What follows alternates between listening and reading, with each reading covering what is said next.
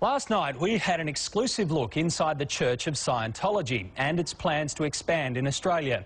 Well, tonight the church's top spin doctor comes out swinging against Senator Xenophon, the man leading the calls for an inquiry into the practices of the religion.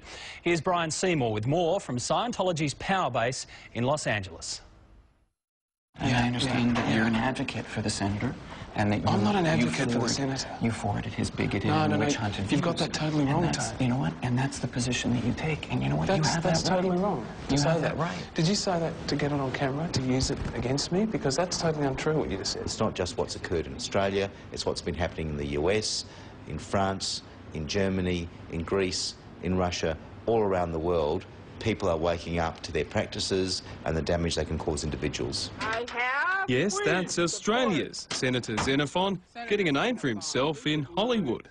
It is a criminal organisation that hides behind its so-called religious beliefs. Are you appalled by what he did? Utterly. I think it was completely irresponsible, and I think it was a complete abuse of parliamentary privilege and a complete abuse of his position as a politician, and that he essentially used parliamentary privilege to stand on the Senate floor and call for a witch hunt. Scientology is not a religious organisation. It's been 4 months since Senator Xenophon tabled the awful stories of these ex-believers in Scientology. These victims of Scientology claim it is an abusive, manipulative, violent and criminal organisation, and that criminality is condoned at the highest levels. Lies or alterations or, obfuscations about what the truth was, and sort of altering things to make something perfectly normal seem abnormal, or change the truth, or shift it, or obscure what the actual truth of it is. I'd say so, yeah. Tommy Davis is Scientology's global spokesman. He's taking aim at Senator Xenophon and all of the ex-members criticising Scientology and, yes, me and this show. You just said, I'm an advocate for Senator Xenophon. Mm-hmm. Why do you say that? Because you keep bringing up the statements that he's made. So does the Fairfax Press, News Limited, Channel 9, sure. The ABC? Yeah. Well, I would say the same thing. Are they all advocates for Senator Xenophon? I don't know. I'd have to meet with them and talk to them. I find that sort of comment pretty laughable. This is a classic case of shoot the messenger. It's foremost a religion. It is only a religion. It isn't a business. It never has been and it never would be. Tommy says this as we stand in the middle of Bridge Publications, where they pump out up to 1 million CDs, books and packages, shipped and sold around the world each week for who knows how much money.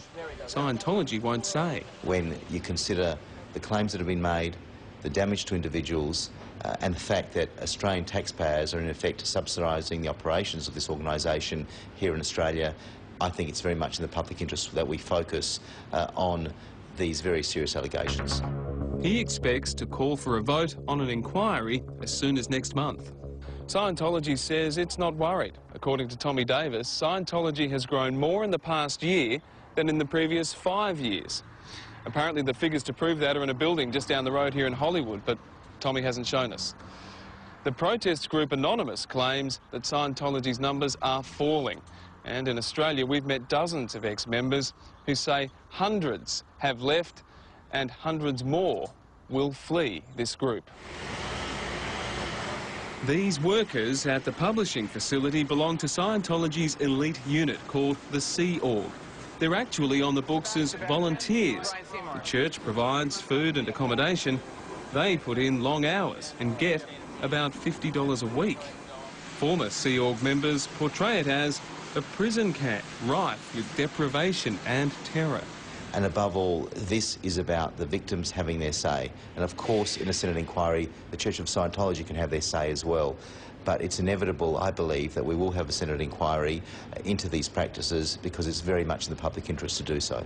I think the truth of the allegations that he made will come out, and the truth of what Scientology is and our rights as a religion in Australia as protected by the Australian Constitution. When all of that comes out, he'll have to be his own judge, and he'll be judged by his peers, and he'll be judged by his constituents. A bit like Scientology being judged by its former constituents.